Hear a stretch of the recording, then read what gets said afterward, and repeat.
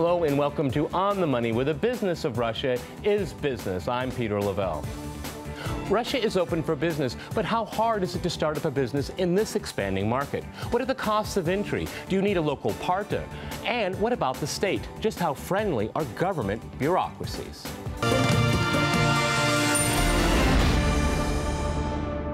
To discuss this, I'm joined by Robert May. He is a managing partner at Robert May Consulting Group. Teri Lindeberg, she is the founder and CEO of Staffwell. And Pavel Zhazhin, he is the CEO of Crossbeam RT and author of the book, Successful Business in Russia, Business Conduct Manual. We also have Maxim Shirokov. He is General Director of E.ON Russia, and Alexander Chuvayev. He is the Executive Vice President of Fortum. All right, before we continue our discussion, let's look at Russia's business environment.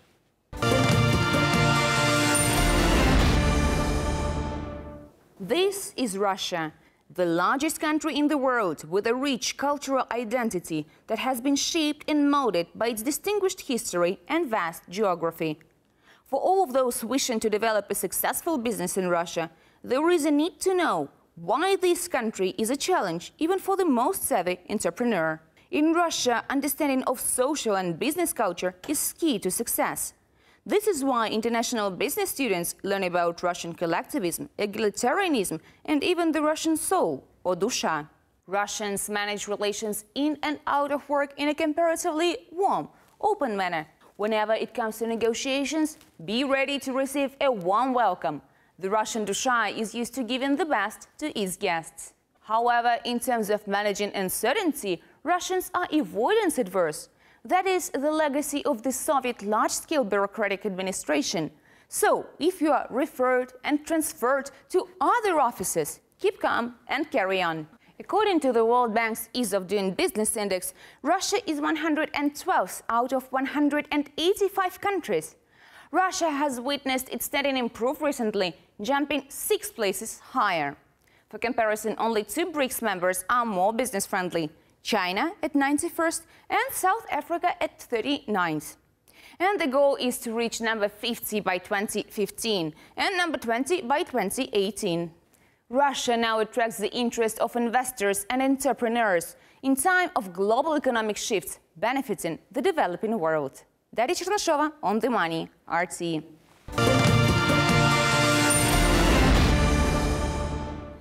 Okay, Teri, I mean, we saw it was very inventive there and colorful, but let's get down to brass tacks. How many years have you been in the market? I've been here for 17 years. So you came here as a teenager, yeah? Okay. No, I'm saying that because you're one of the first persons I met in Russia. Tell us how it all started for you. You have a very successful business here. Well, I came over in '96. I was living in New York City at the time, and I'd been there for 5 years and just needed a change, and a friend was coming to Russia. You went to Russia in the 1990s, okay. I did, and I had a friend who came over, so I decided to go as well and just give it a shot. Knew nothing about Russia. Was surprised when I got here, but I stuck with it, and so glad I did, because I've done very well on the professional side and personal side as well. I have a lot of great friends, and I started my own business in 2000, and we have a very strong company. So on the market, recruitment firm, and I've enjoyed every minute of it. And, okay, we'll get some more details. Pavel, is this an anomalous experience that Teri's had here? A lot of people come and go, a lot of people come and stay? Yeah, actually yes. I started to work with foreign companies about 15 years ago, I think. First my job was with Siemens. Later on I worked with IBM, and I realized that the most part of your time you spend not talking about business, but talking about how to do business in Russia. And it was an interesting experience for me, and I used to spend a lot of my time just teaching people the culture difference. So what was so about? Well, that's very interesting, because that's a report we just heard. Okay. Robert, what about is it the culture of business? Because this is Pavel brings up a very interesting point.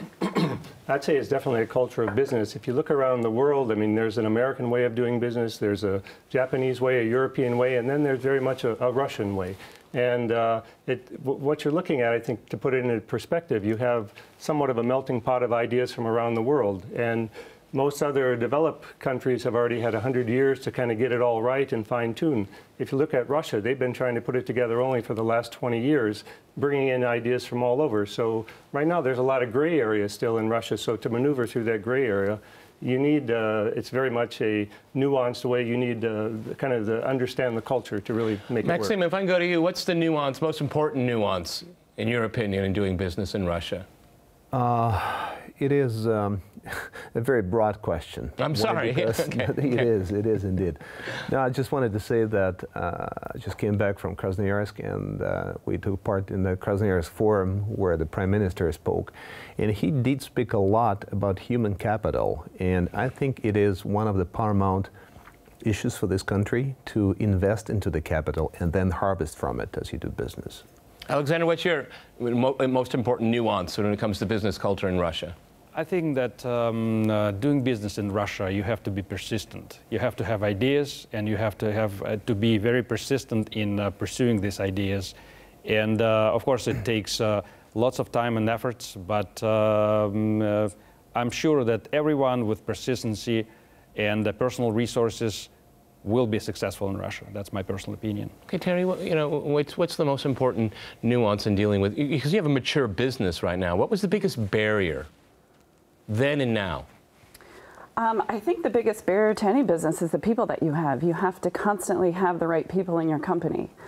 And you have to have that confidence to know that that is going to change, and you have to always be looking for really good people to drive your business forward. And then you have to lead them and manage them to, relentlessly drive that forward if you want to be successful. And I think that's anywhere. What do you think? Partners is a key to success.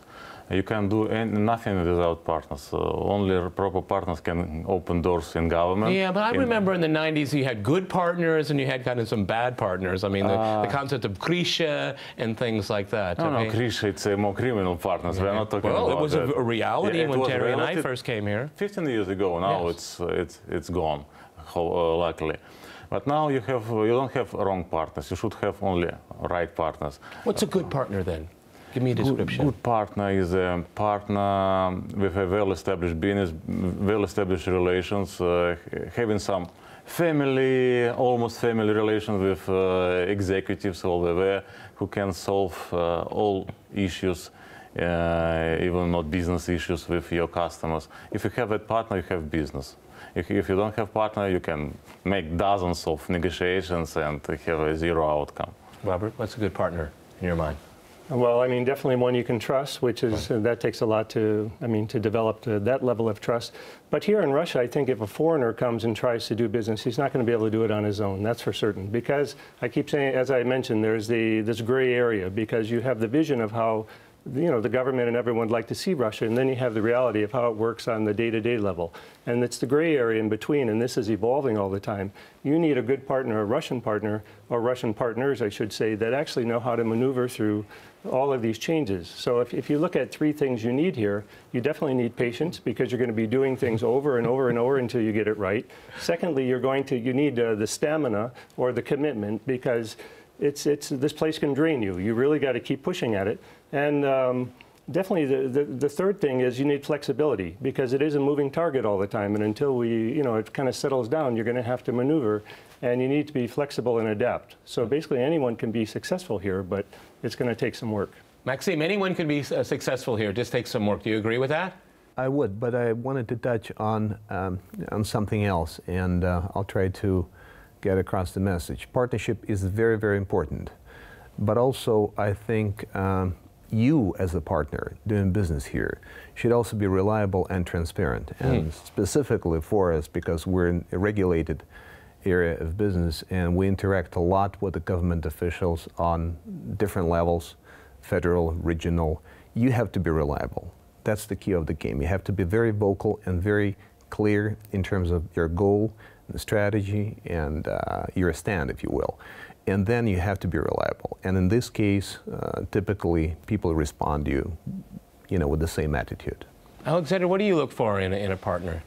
I think that because as we are in the same business with Maxim, and we are regulated business, although I'm a little bit more regulated than Ion, because We are the only large investor involved in communal or municipal sector, mostly in heat. And I think that you need to be very transparent. You have to have very clear ideas, and you have to have patience. Patience, then, patience. Everyone is using the word patience. You have to have patience in Russia, but also you have to have enough energy. Energy level is the key to deliver your message, to get heard, and finally to get the results. All right, let me jump in Especially here, when folks. you're dealing with. We're going to go to a short break, and after that short break, we'll continue our discussion on business in Russia. Stay with our team.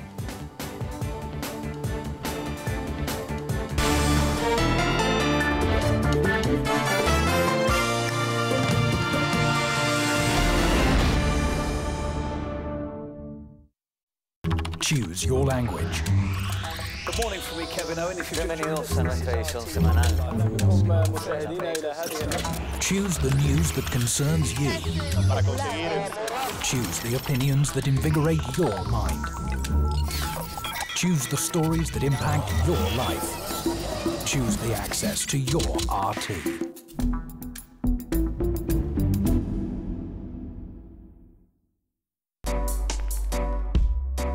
We are facing a lot of problems in Niger Delta because no water to drink, no good school, no development. We live inside forest.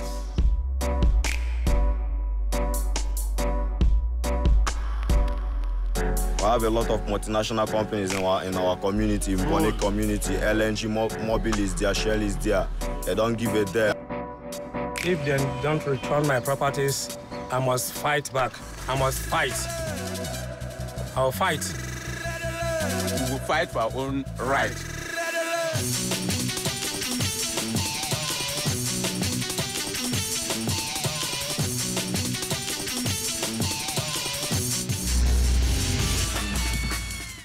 Roll it, roll it, roll it, roll it, roll it, roll it, roll it, roll it, roll it, roll it, roll it, roll it.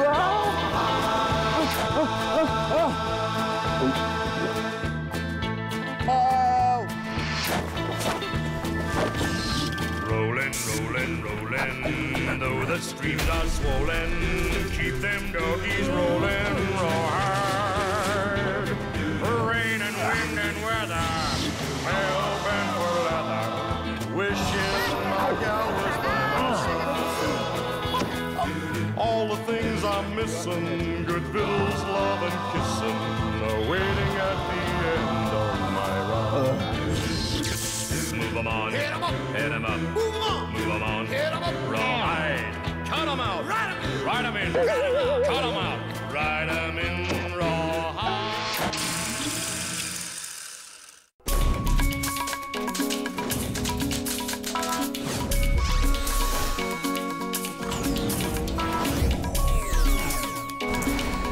More news today. Violence has once again flared up. These are the images the world has been seeing from the streets of Canada. Giant corporations rule the day.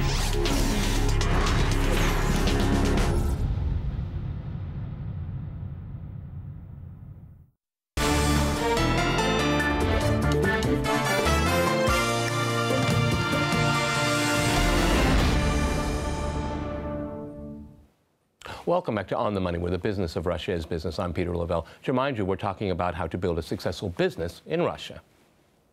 Okay, Teri, you wanted to add a caveat about partnership, about size. Go ahead. I think from hearing everyone that if you're a large-size company or a medium to large-size company, it's very important to have the right partnerships in Russia. However, if you're a small company coming into the market, it may not be as necessary. As I think what's more important is that you have the right team in place, that you're hired, and that you just carry out your business forward. For instance, my company, Staffwell, I don't have partnerships in that sense with the government and so forth. We recruit for them. We have great clients, but it would be very complicated if we did have partnerships in our business, because it would it may even hinder our business and hinder our growth and success. So I don't think, coming into this market, if you are coming in a startup operation, I don't think it's absolutely necessary to have partnerships established ahead of time, but more have a very strong business plan and carry that through very diligently. You know, one of the things I've noticed from the 90s to the present, that in every single sector, that if foreigners go in and try to capture a sector, a lot of Russians don't like that, and they want to partner with people that they can capture the sector, and then they want foreign partners. They want to do it the other way around. And I don't have time to go through all the sectors that happened with the 1990s, but is that the way you kind of look at it, and you tell people that you have to look for strong partners that are already strong in sectors? Actually, yes and not. Yes, for regular business like distribution of something, definitely yes. For new businesses, I would prefer to look for a partner who has an ability to execute, because they have Russia has money. Russia has a demand for technology. Huge expertise as well. Huge expertise, but zero ability to execute. If partner comes with a team ready to invest to the local team, train people, and execute the project well, it's a great foreign partner for Russian government, for Russian companies, for Russian brokers or whatever. So ability to execute is the key to manage the areas, to manage the sectors. Okay, let's talk about some of the problems. Robert, what are some of the problems that remain, barriers to doing business here? Is there a huge cost of entry still? There's not really a huge cost of entry. Again, it depends on the business. It really depends on the industry, because the place is really blooming in pretty much any sector you look at, and the opportunities are quite massive. It really depends on how you want to come in and who you are. I mean, if you're a large corporation, it's one thing. If you're medium-sized, it's a little bit different. And if you're small, I mean, you can go take your time to come in at your own pace. But the barriers, I'd say if you look at industries, some industries, the government is actually creating barriers, not intentionally, but they're really trying to push more on domestic production, for example. And this is healthcare. This is several of the big industries where, for better or worse, this is the approach they're taking, which in my opinion is not the best approach. But these are government-related, state-related issues, yes, right? Okay, yeah. Well, that happens everywhere, doesn't it? Well, I don't think to the extent that it does here. I mean, I think the rules are clearer in some of the other countries. Here, you have to be ready for changes in the game, because the game is changing all the time. And again, on everything, anywhere, it's about enforcement. So the rules are there. If they enforce, they enforce. If they don't, they don't. And in Russia, it's quite ad hoc in terms of what they enforce and what they don't. So if you want to look at, here's the rule today on how to start a business, okay, these things are pretty clear. But there's all these some of the hanging-ons from the past, some of the still the old system, some of the Soviet ideas that haven't been cleaned out yet. So it's still going through this process of fine-tuning what is the right model for Russia. And one thing everyone says in Russia, and the Russians are always saying it, when you come into one of these situations where something's a little strange or confusing, or what is that all about, they just say, it's Russia, it's Russia. I mean, this is the answer they have for everything. It's Russia. Well, that's not a good enough answer for me. Maxime, what's the biggest barrier still to doing business in Russia? Yeah, I was carefully listening to what Mr. May was saying, and it's incredible because it differs so vividly from business to business. For example, in our business, we're desperately waiting for change, and it's not coming. I mean the continuation of the reform of energy. But anyway, answering your question, I think that logistics is one of the, well, I wouldn't call it a barrier, but I think it's a challenge that anyone who wants to play in this market should predominantly understand.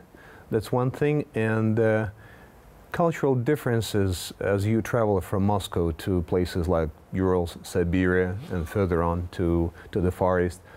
This is something else to be. It's like sometimes going to a foreign country if you stay in Moscow. Yeah. Exactly. It's like, yeah, but it's like in the U.S. as well. So there is New York, and then there is Midwest. So you have to anticipate that some of this mentality also exists in this country as well.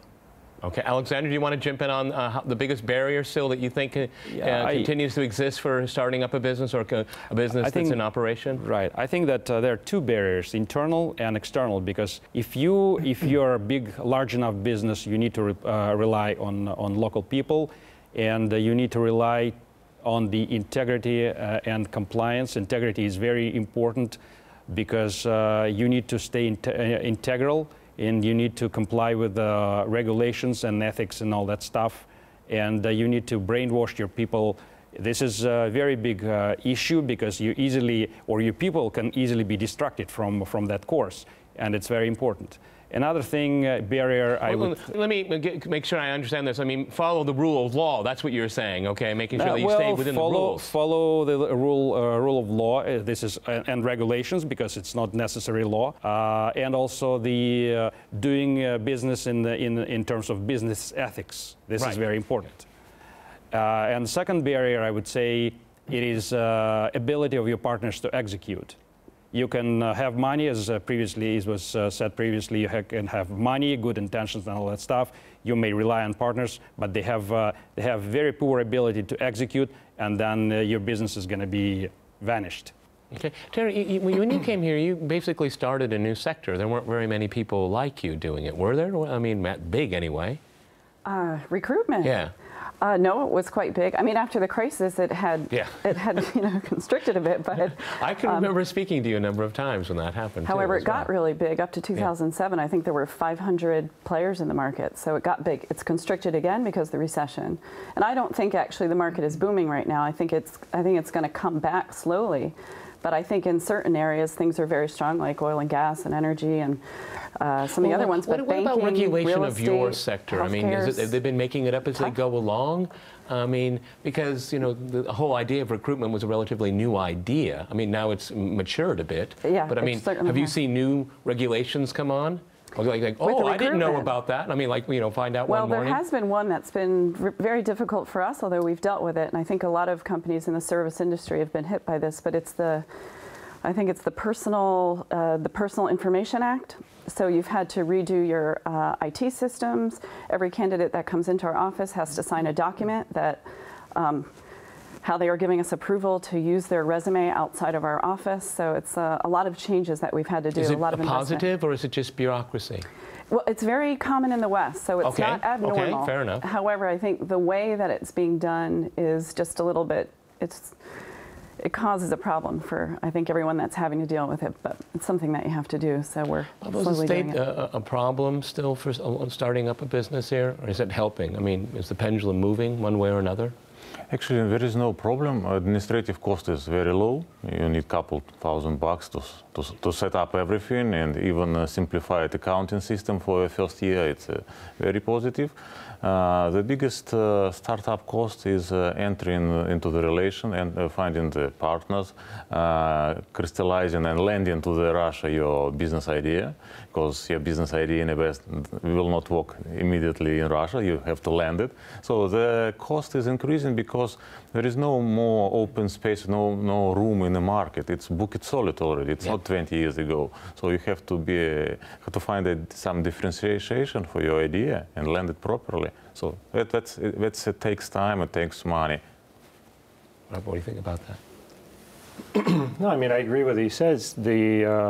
I mean, the government's not the issue, because at the low levels, they're really not engaged. They're more on the higher levels. Okay, what can you differentiate? I mean, is it local bureaucracies versus state policy, for example? Yeah, it's because the idea is of the vision of where the country should be. I mean, there's a lot of the rhetoric that says we need to make the country easier to do business. We need to open the doors. Yeah, but we keep hearing, I'm sorry, I've been here a long time. I keep hearing that. I know, we hear that for a long happening? time. So is it yeah, happening? It's not happening. It's not trickling down. That's why you still have the big gap between reality and the policy. But you can still function in this environment. And again, it's just a question of how do you maneuver with all this movement. I mean, because it is pretty slippery. But there's a lot of business being done here. And I didn't mean that the country's booming in the sense that it's booming. It's just the opportunities here are still quite incredible. And every day people are starting businesses. And again, if you really push and you have the drive and the stamina and the patience, I mean, you can do well here. There's a lot of niche areas still. There's pretty much any area. If you want to go into tourism, you want to be in agriculture, you want to be in IT, pretty much any industry you can think of, the opportunities are here. So, Maxime, so it's still wide open, don't you think? Yeah, I agree. I agree. I mean, if I could personally say, I would like to see more competition with dry cleaning, okay? Because dry cleaning in Moscow is really outrageously expensive, and, it's giving me some ideas. Go ahead. I don't know what to say. I'm not an expert in dry cleaning, and frankly, I'll have to give it some thought probably. But, relating to a question, I think that there is a lot of room. And yes, I would agree that the market is a bit saturated, but not to the limit. And the country is vast. And as I said earlier, I just came back from Siberia. And it's amazing what kind of opportunities those regions offered to the people. I mean, we spent 2 days out there discussing various matters at the forum, and it's all about growth. I mean, you just take the Krasnoyarsk Krai, it's amazing. I mean, they got it all. Maxine, let me jump in here because I'd like to give Alexander the last word on the program. We're almost out of time here. Alexander, go ahead. What would you like to see happen? I think that this market presents lots of opportunities for the people with energy, persistency, and know-how and knowledge. Okay, I think this is one of the, persistency is one of the words, because it is easy to start the business here, but it's not so easy to sustain. And sustainability of the business is the key. I think we have consensus on that. We've run out of time here. Many thanks today to my guests, and thanks to our viewers for watching us here on the Money. See you next time, and stay with RT.